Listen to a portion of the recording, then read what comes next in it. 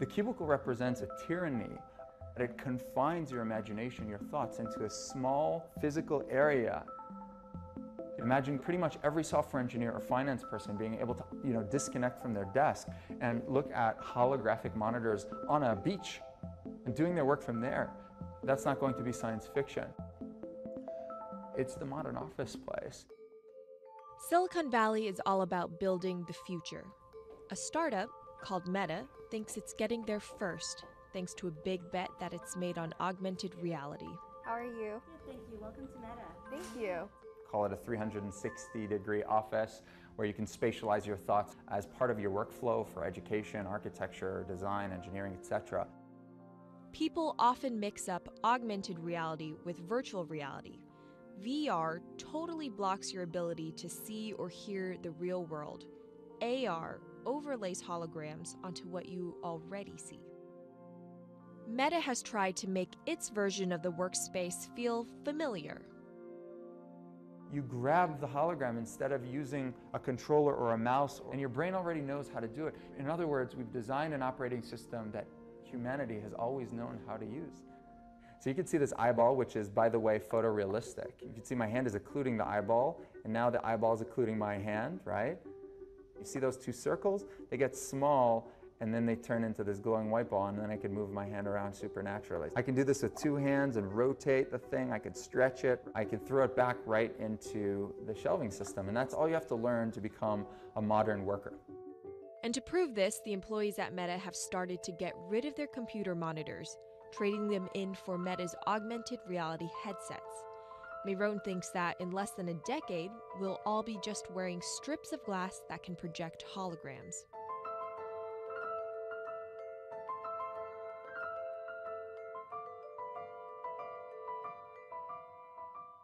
In the early 80s, everybody had computers on their desktop, but no one was using them because they had a lot of work to do. So they were still using typewriters. And at some point, the CEO took all the typewriters away and everybody was forced to use their computers. So it's very exciting to see a new generation of technology, a new paradigm. I consider us like pioneers in the holographic wild. I'm pulling up my browser with my hands and sending out emails to colleagues and just kind of really acclimating to the new environment.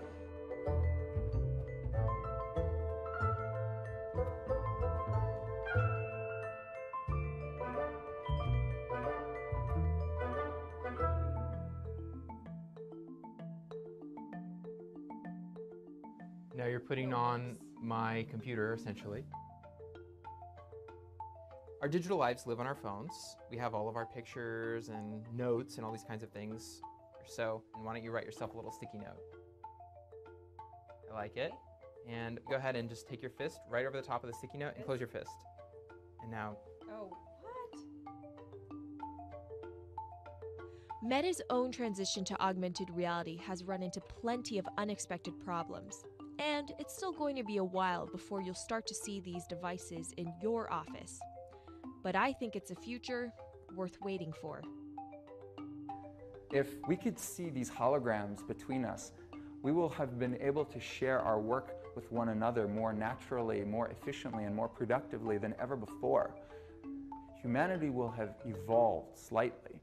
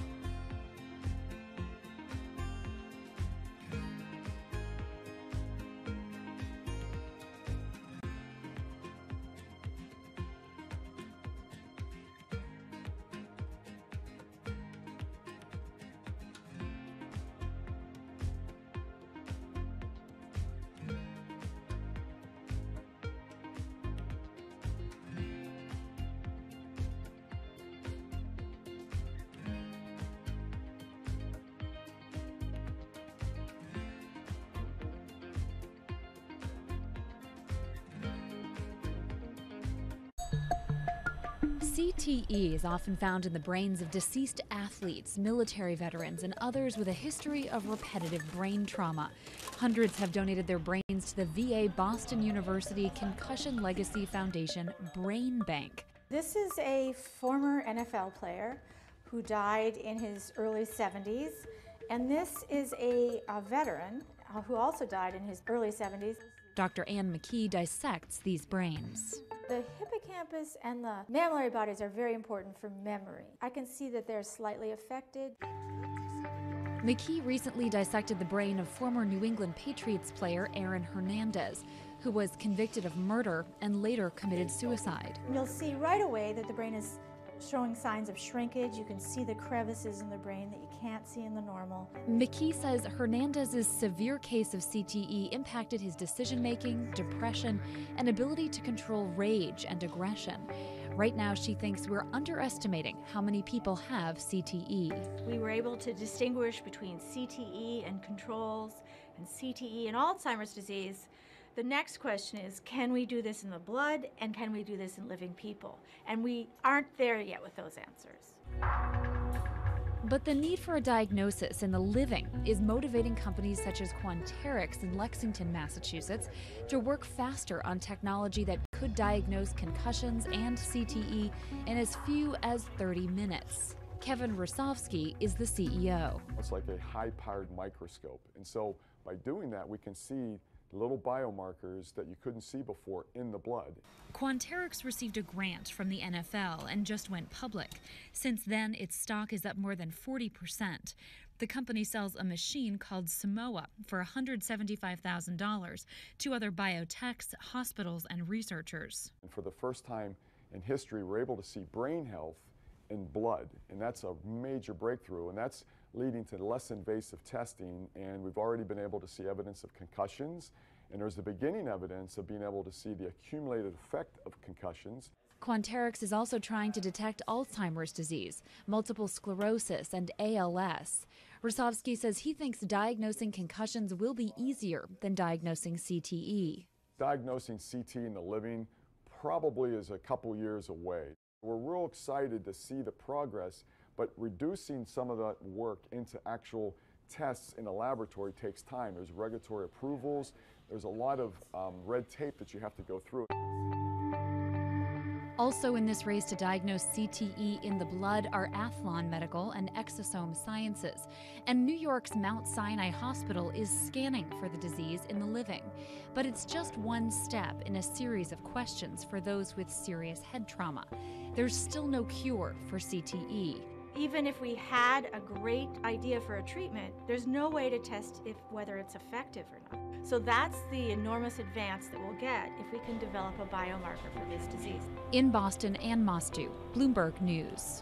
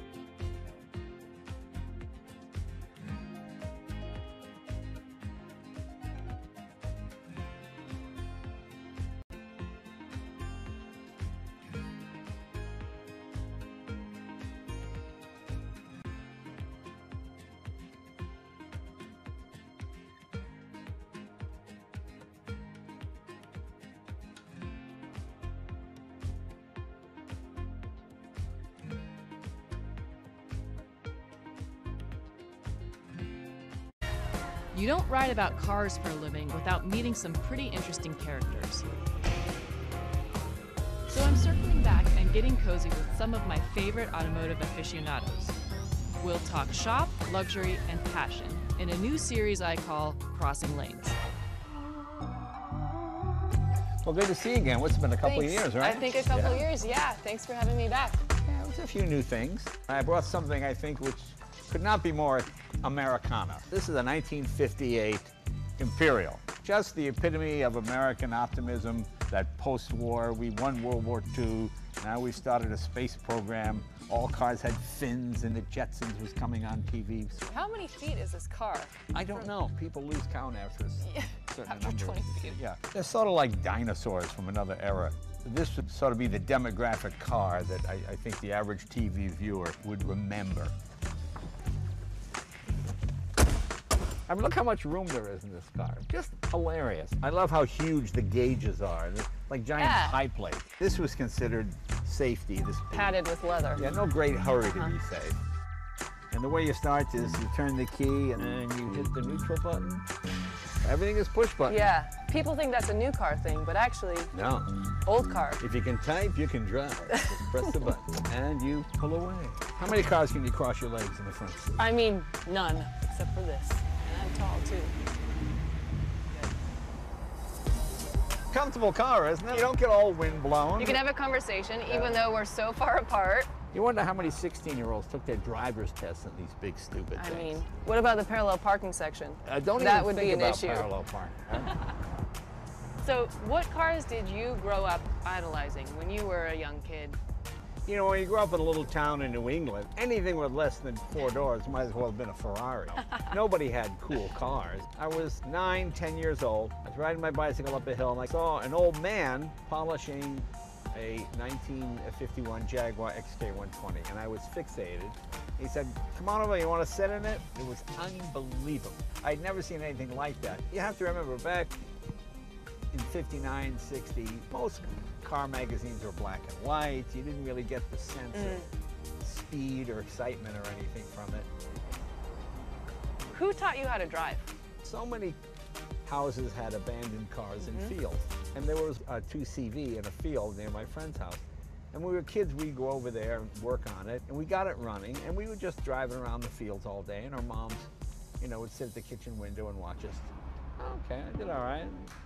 Once you finally started making some real money, what did you finally buy as a special car purchase? Well, the first car I bought when I came to California was my 55 Buick Roadmaster, which I still have. I got off the plane, I had no place to live, and in California, you need a car before you need a place to live. So I bought the 55 Buick for $350, and I lived in that, I slept in it. I met my wife in it, I got married in that car. Wow. Drove the car to my first Tonight Show, and I still have it. That was a special car. How would you define a luxury car? Nobody does luxury like the French. The French put a premium on comfort while driving. The cars don't appear to be ostentatious or flashy, but they're exceptionally nice to drive and very, very comfortable. We Americans tend to confuse luxury with crashed, garish. I mean, look at Trump's apartment. Is sitting on a gold chair really comfortable? Luxury at all.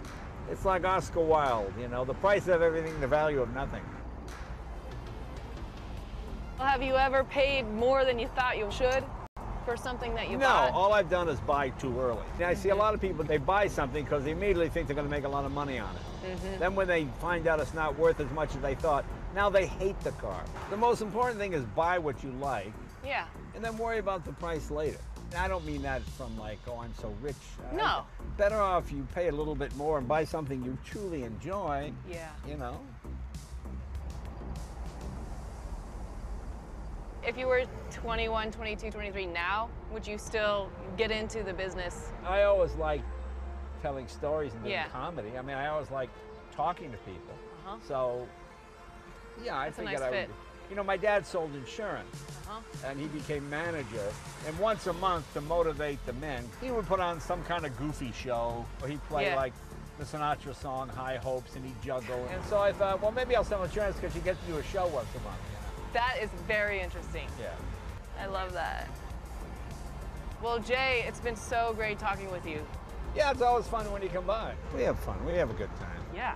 And let's continue motoring. Motoring. That's the proper term.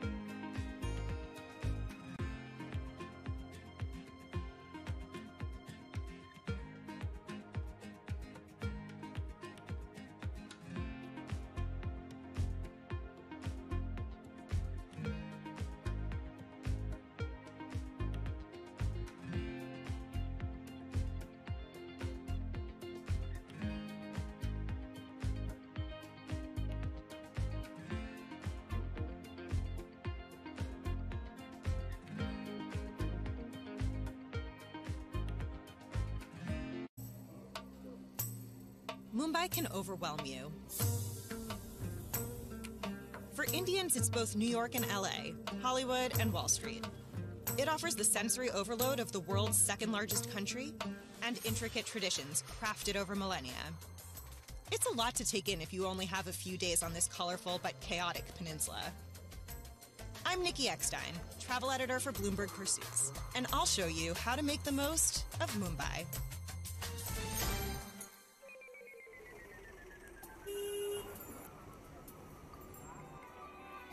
India's outpacing a slew of Western destinations to become the world's 6th largest business travel market. And the Oberoi, a sleek oasis in the middle of all the action, is perfect for business travelers. Good afternoon, welcome to Oberoi Mumbai. Nice to meet you. Thank you. The staff is extremely thoughtful and detail-oriented.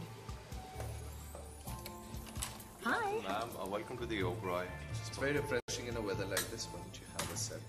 Nowhere else have I been greeted with personally embroidered napkins and customized suites. Plus, the rooms are spacious, with comfortable beds and large work desks. Across the peninsula, you'll find the Gateway of India, Mumbai's most iconic monument. Though the city name was officially changed in 1995, most locals still call it Bombay. And just behind the Gateway is the Taj Mahal Palace, the city's most impressive hotel. If the Oberoi is all brains, the Taj is all beauty. As you wander the halls, you can feel the weight of Indian history, from the colonial styling to the modern-day masterpieces lining the hall. All the traffic and bustling markets in Mumbai can be dizzying, so yoga near the stunning pool offers a welcome respite. Experience the luxury of this morning, so you can experience the complete vitality throughout the day. When it comes to business dinners, head straight to the table, around the corner from the Taj. It's classy without being pretentious, and quiet enough for deal-making. That may be why the locals are obsessed with this spot. The menu is more trendy than traditional, with knockouts like sweet and sour Brussels sprouts and yellowfin tuna tataki. Plan to eat dinner late. 9 p.m. is standard. If you have a day off, escape the clamor of the city by hopping a ferry to Elephanta Island. Eventually, the city fades, and a sort of inner calm sets in. You'll be surrounded by sweet Indian children who toss snacks to flocks of seagulls that trail the boat. You can also hire a speedboat for about $500 to cut the journey from an hour to 25 minutes, but you'll miss the local color. On the island, you'll find a path with about 1,000 stairs and a handful of feisty monkeys. It leads to a series of amazing 5th century caves, lined with relief sculptures dedicated to the Hindu god of Shiva. If you can't make it across the water, you can stay right in the middle of Mumbai where there's plenty to see. Stop by a street-side coconut vendor. They're everywhere. And if you're still jet-lagged, the electrolytes will help. One of my favorite hole-in-the-walls in all of Mumbai is Shri Thakur Bhojanalaya. There's just one choice here: bright and flavorful Gujarati thalis, which are like all-you-can-eat sampler platters.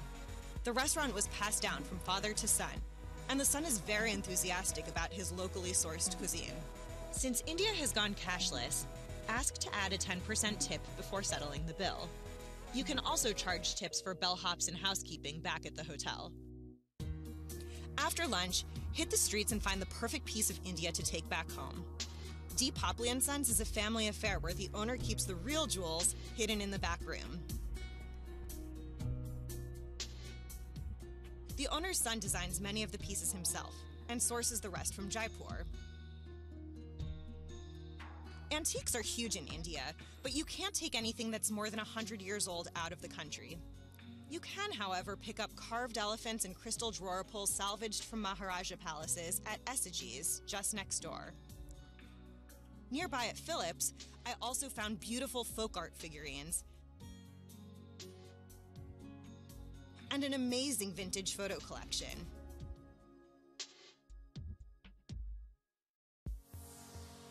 For clothing, there's a great spot called Bungalow 8, hidden under the bleachers of Mumbai's biggest cricket stadium. It's tricky to find, but you'll be rewarded with the prettiest kaftans and block-printed scarves, all arranged by color. But back to business.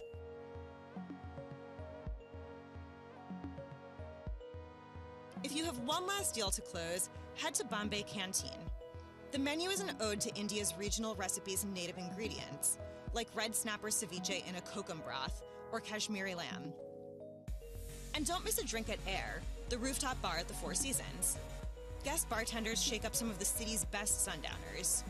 Go to make one last impression with colleagues. Or let Bombay make one last impression on you.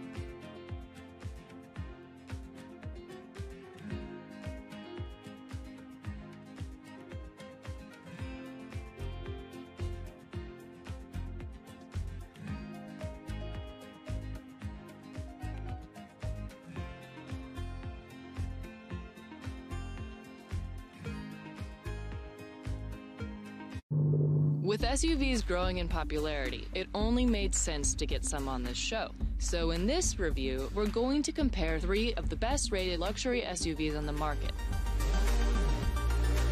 This isn't going to be easy. We've got our hands on an Audi Q5, a Porsche Cayenne GTS, and a BMW X5.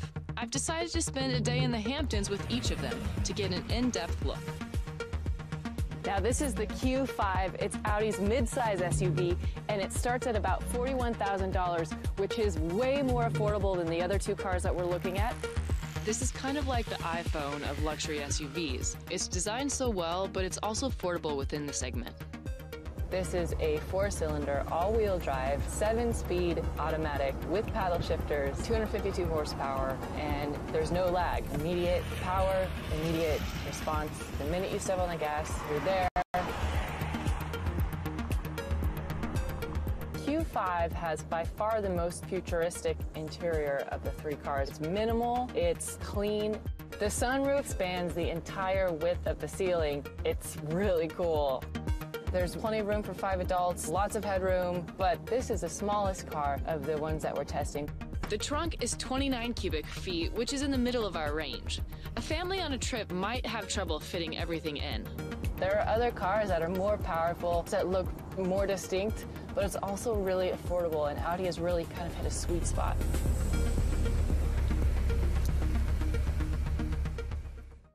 So how did it add up? The immediate response really made me feel in control.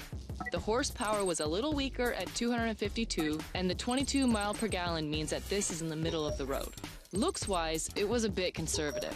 It's the smallest of our 3, but with a sleek interior. And the pricing is the best at $41,000.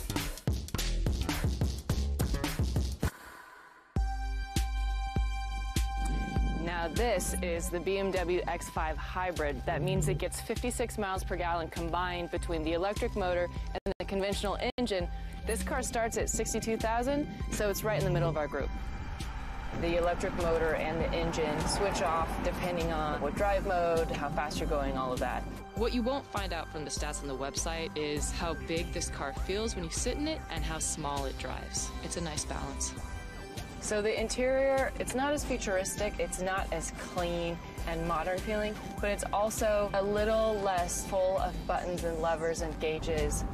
This does feel like it's the roomiest of the 3. I think a lot of it has to do with the natural light. The most visibility for sure. And with the seats in use, the trunk still comes up with nearly 36 cubic feet, which is massive.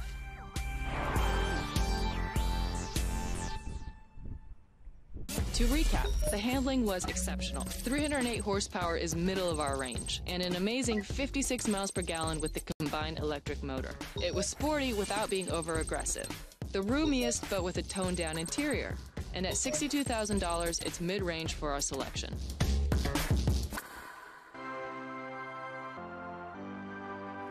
Now the third car in our group is the Porsche Cayenne GTS. This is a higher-tuned version of Porsche's Cayenne, and it starts fittingly at $97,000. That's by far the most expensive of any car of our group, and it's also the most powerful.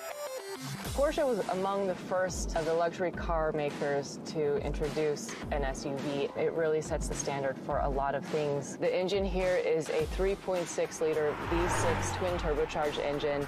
440 horsepower, almost double the horsepower of the Audi, 443 foot-pounds of torque, and you definitely feel it when you push the gas pedal. The thing that you notice are the buttons and levers and knobs and vents. So if you're someone who likes this cockpit stuff to play with, you're gonna love this car. This trunk was actually the smallest at 24 cubic feet, but after you put the seats down, you'll get by. It drives fast, it feels really luxurious inside, it's really striking to look at, it just costs a lot of money. Okay, this car was the most powerful. 440 horsepower, 434 foot-pounds of torque. Unfortunately, only 19 miles per gallon combined. This is a true sports car in SUV form. It had decent space and the interior was loaded with gadgets. But the downside, I'd say, is price. $97,000 means this car will dig deep into your wallet. The luxury SUV segment is a competitive field. There are a lot of really confident players, and these three are all excellent vehicles. However, after 3 days of driving, I felt the BMW checked the most boxes in terms of performance, agility, style, and value. Was it the fastest or the most powerful? No. But it was the most versatile while moderately priced for a luxury SUV. With the largest interior, the most visibility, and the fact that it's a hybrid with a 56 miles per gallon rating, that just pushes it over the edge. This car has a great value and anyone would be happy to have it.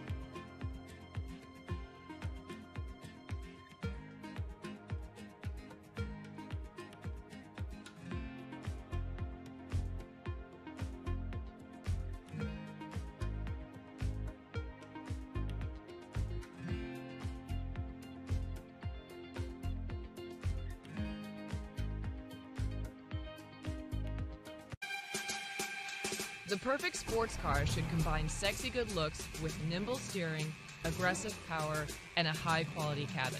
It'll be expensive, but not so pricey that it's out of reach for everyone. Porsche, Mercedes, and Jaguar have 3 of the top sports cars on offer today, but which is the best for you? Let's get the numbers out of the way. All 3 cars have impressive stats. The Porsches come just slightly behind the Benz and the Jag, but each is a thrill to drive in its own way. This is the 2017 Porsche 911 Carrera Cabriolet. The engine in this is a 420 horsepower, 6-cylinder boxer engine mounted in the rear. This is Porsche's famous engine. It's difficult to describe the feeling when you get behind the wheel. This is where that mystical Porsche X factor comes in. The rear-wheel drive on 20-inch Carrera S wheels and Porsche torque vectoring grip the road better than any other model in our group.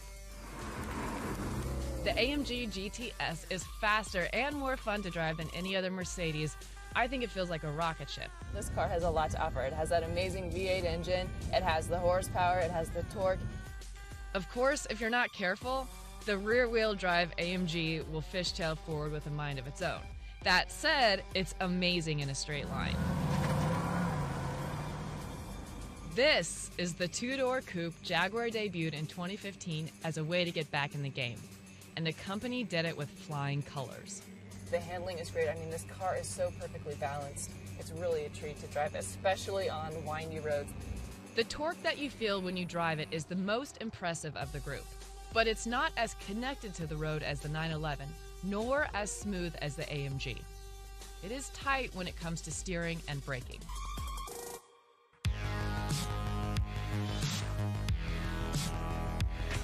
The 911 is eminently recognizable, yet after all these years, it still impresses. The front end is flirtatious, the rear is muscly, and the headlights are friendly. This is Mercedes' bad boy halo car meant to recall the glorious Gullwing SL that Mercedes made in the 1960s. The idea is that its sexy allure will attract young new fans to the brand. This is the car you want to get to make a really loud statement. The Jag is all muscles and roar, punched up at the seams like a football player. If you kind of like a hunky mass of metal and gears under your foot, this one is the car for you. Porsche was the first sporting brand to introduce the PDK paddle shift technology, which is quicker and better for city driving than the manual. There is also a back seat in this option, something the other two don't have. Now, I don't know if you'd put anybody in that backseat except for maybe your dog or someone you don't like, but it is back there and you can use it in a pinch. Inside, I loved how the Mercedes looks. It has crazy octopus-like round dials all the way through the center and the dash, and everything felt thick and rich. There is plenty to see inside the Jaguar. Lots of loud blue stitching, performance seats, and even a handle for the front passenger to hold onto for dear life. This is the least well done of our three when it comes to interior quality and design, but it's still pretty great. The bottom line? You can't go wrong with any of these incredible machines. But if you want the whole package at the best value, the 911 is the clear winner. Sure, it's not as aggressive looking as the AMG, and it has less power than the Jag, but its incredible connection to the ground, its cozy perfect German handling, its superior suspension, and its minimal but quality interior mean the 911 Carrera S Cabriolet more than stands its ground.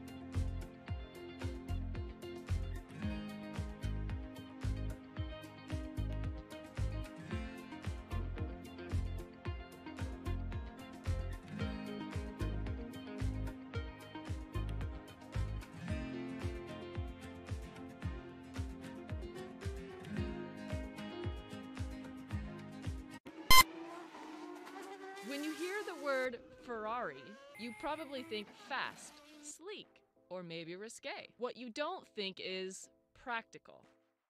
And Ferrari is not the first car you think to take to pick up your Christmas tree. But that's exactly what I did. I drove a Ferrari GTC4 Lusso 2 hours outside of New York City to Barclays, a fourth-generation orchard and tree farm. I wanted to test out Ferrari practicality. Welcome to Barclays Tree Farm. I'm Steve Barclay. I'm Hannah Elliott. Nice to meet you. Should go find your perfect tree? Let's do it. Excellent. What kind of trees are these? We've got Douglas fir and Norway spruce in here. This looks great. So this is the one, yeah, huh? I like it. It's good. Okay, let's do it.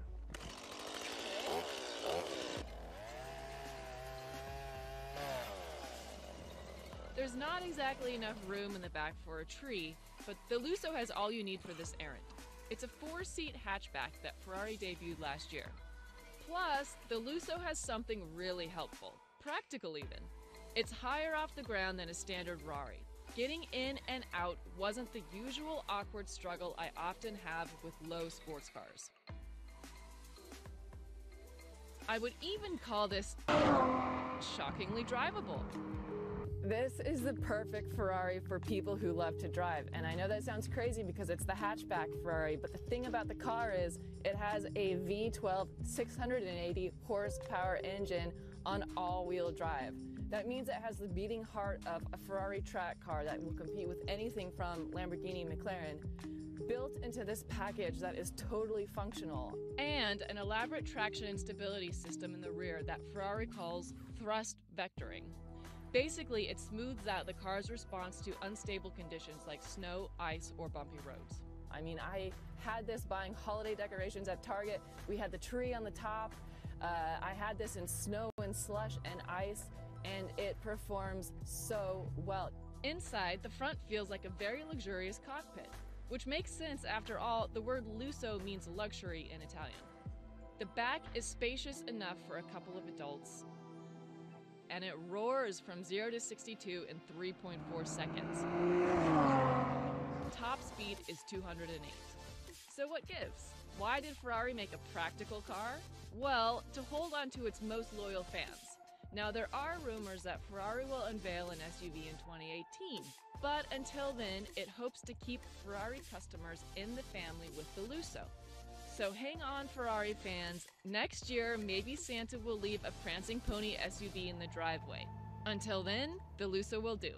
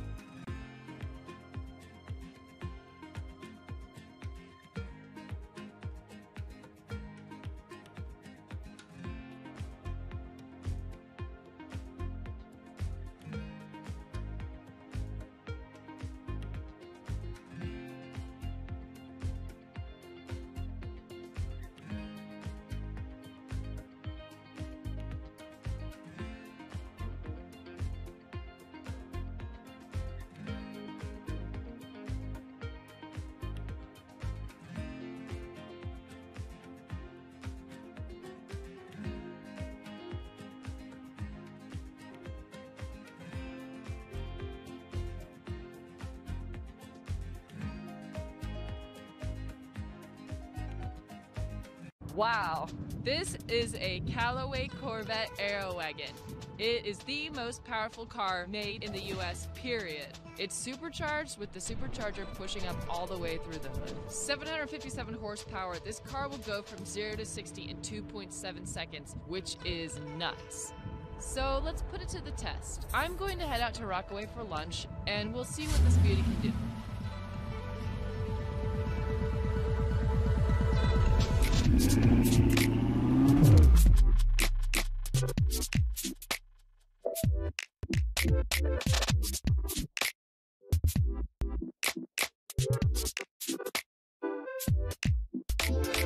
So, Callaway, the very same name that engineers golf clubs, modifies these Corvettes. And in this Aerowagon, the main upgrade is the supercharged engine, and it's so fast. The fuel efficiency is 27 miles per gallon at speed on the highway. That's like prime optimum conditions, but it's still pretty incredible considering most cars with 757 horsepower get like 12 to 13 miles per gallon. So the Aerowagon part of the Callaway Corvette is totally new this year. It's a huge departure from what a typical Corvette looks like, and that's by design. The trunk is enormous, and that's what you're really getting by choosing to have this option. The interior is just like the regular Corvette that you'd buy directly from GM. It's very much like a cockpit. So the Belt Parkway isn't exactly the Autobahn, but I was able to get a feel for the strength of the supercharger, and I made it down to Rockaway Beach in no time flat. Hannah! The starting price is about $130,000. The money goes toward the engineering that makes this car so powerful and fast. But still, that is so much cheaper than what you might find at Ferrari or McLaren or Lamborghini. This can keep up with all of those cars, and it's far less expensive.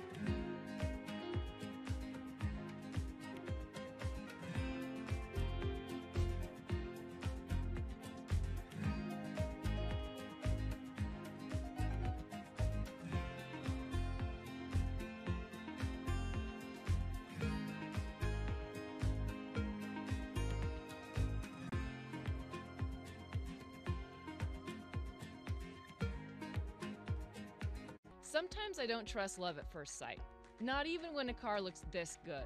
So I decided to put the Tesla Model X through its paces for 5 days in the mountains along the California coast. I needed to know, was this just a crush or a lasting love affair? I first drove the $151,000 SUV briefly in Los Angeles last year, and at the time thought it was one of the best cars I'd ever tested. But a 340-mile road trip can make or break any relationship. One push of the button and the Model X will automatically route your trip according to where the superchargers line up. It probably won't be the fastest route, but you know you won't run out of juice. We were on our way. It was the start of something beautiful. The seats are situated high inside, but they're easy to access, even the back row. And the interior cabin is so quiet I could hear crickets chirping outside as I drove, with the windows up. The car has almost no body roll around corners, and it handled beautifully on a sandy beach. I will say that the battery gauge can be deceiving. It doesn't decrease at a stable rate, so you can jump down in range a lot quicker than you expect. We left this morning with a full charge, and we've been driving for 4 hours or so, so we're down to about 77 miles on the battery. So I asked the car to find us the closest supercharger, and we're driving there now, and we should get there in about 12 minutes.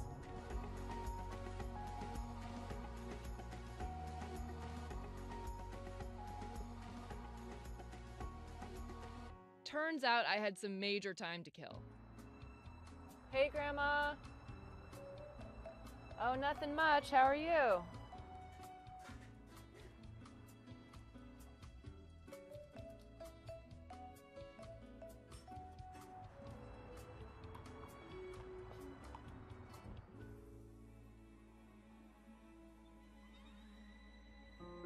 Back on the road, I could focus on the feel of the all-wheel drive, test the 3.2-second 0 to 60 mile per hour sprint time, and the 762 equivalent horsepower. It feels really fast when you push down the gas pedal. The brakes are regenerative, so you have to get used to their different feel. I never really did. And the automatic front doors can be tricky. They open when you least expect it. At the end of this trip, I realized the real question here is not, should you buy this car, but do you want to join the electric lifestyle? You really do feel virtuous when you drive it. No fossil fuels here. But owning an electric car saps your time and energy if you're not deliberate about charging.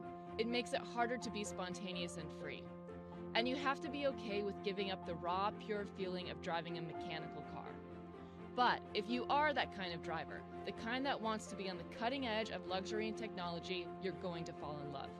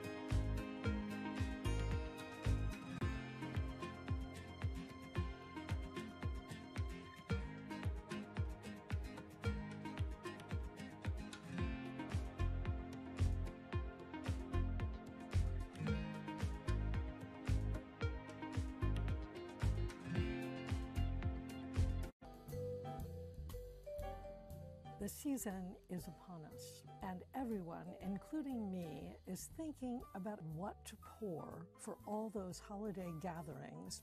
Hi, I'm Aileen McCoy, here to talk about the holidays and wine.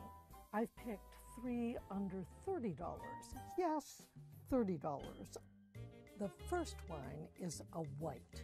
It's the 2016 Abbazia di Novicella Kerner, and it costs only $20.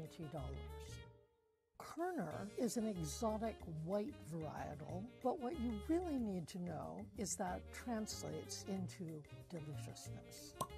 This wine is also from an unusual varietal, and unusual, obscure varietals are really in right now. It has fantastic aroma.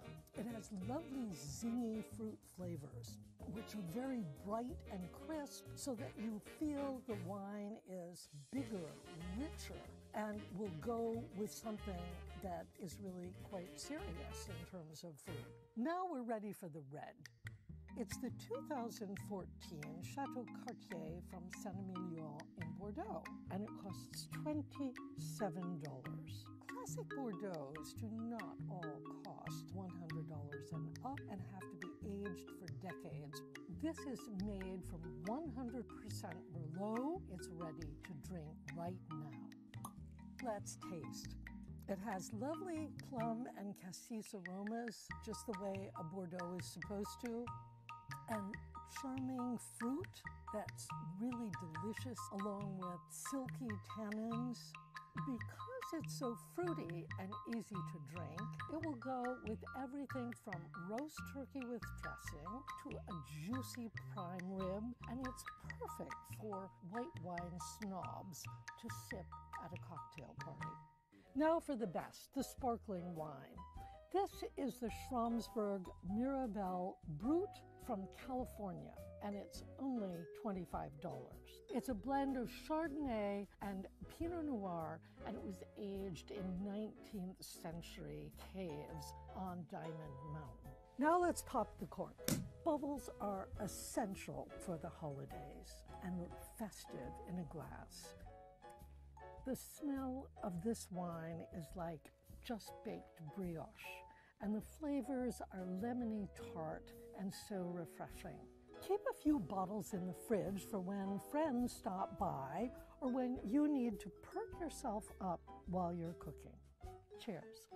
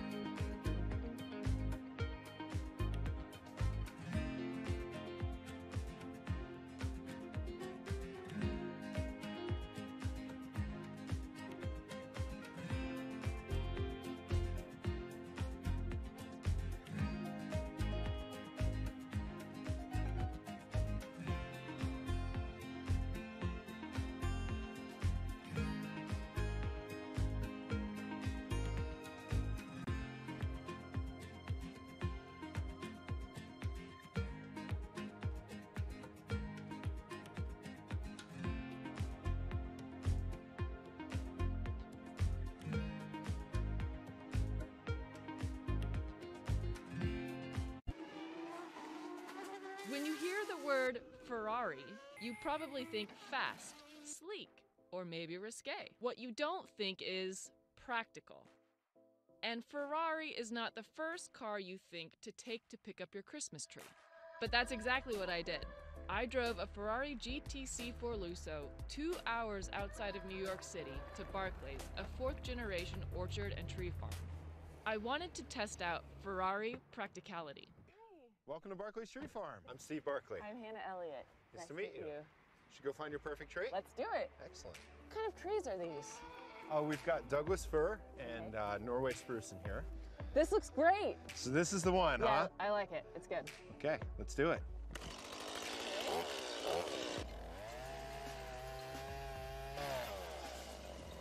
There's not exactly enough room in the back for a tree, but the Lusso has all you need for this errand. It's a 4-seat hatchback that Ferrari debuted last year. Plus, the Lusso has something really helpful, practical even. It's higher off the ground than a standard Rari. Getting in and out wasn't the usual awkward struggle I often have with low sports cars. I would even call this shockingly drivable. This is the perfect Ferrari for people who love to drive. And I know that sounds crazy because it's the hatchback Ferrari, but the thing about the car is it has a V12 680 horsepower engine on all-wheel drive. That means it has the beating heart of a Ferrari track car that will compete with anything from Lamborghini, McLaren, built into this package that is totally functional. And an elaborate traction and stability system in the rear that Ferrari calls thrust vectoring. Basically, it smooths out the car's response to unstable conditions like snow, ice, or bumpy roads. I mean, I had this buying holiday decorations at Target. We had the tree on the top. I had this in snow and slush and ice, and it performs so well. Inside, the front feels like a very luxurious cockpit, which makes sense after all, the word lusso means luxury in Italian.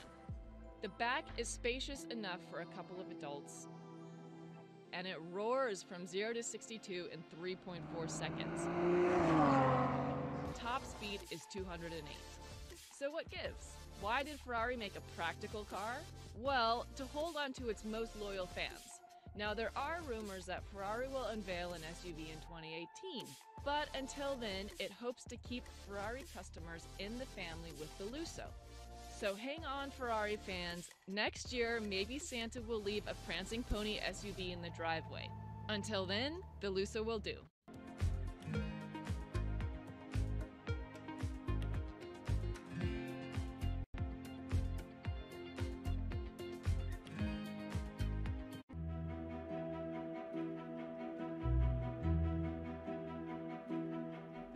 The design of this soy sauce bottle goes back to 1945 in Japan. A teenager named Kenji Ekwan had witnessed the aftermath of the atomic bomb falling on his hometown Hiroshima and was mourning the loss of his sister and father. After seeing the devastation, Ekwan's path changed. He first enrolled as a Buddhist monk, following in the footsteps of his father, but instead he decided to become a creator of things and bring happiness to people. As a young designer, Ekwan got a contract to design a tabletop soy sauce bottle for food company Kikkoman. Soy sauce is a must for Japanese meals, but it was originally sold in big bottles that were hard to hold. It took Ekwan 3 years and about 100 prototypes to complete the design in 1961. The result is a small glass bottle with a narrow neck, a shape reminiscent of traditional Japanese sake flasks. It allows you to see how much sauce is left. It's stable on surfaces and comfortable to hold. The inward angle of the tip of the spout is also perfect at preventing drips and controlling flow. The design of the little soy sauce bottle was just the start of Ekwan's great journey. He also went on to create other icons of Japanese design. In Japan, Ekwan has become almost as recognizable as his bottle, and 50 years later still appeared in commercials for the soy sauce. Today, the bottle can be found on the tables of homes and restaurants in more than 100 countries. And in 2015, the bottle was even exhibited at the Museum of Modern Art in New York. Simple but elegant, this is the design made to create a small moment of happiness. without you even knowing it.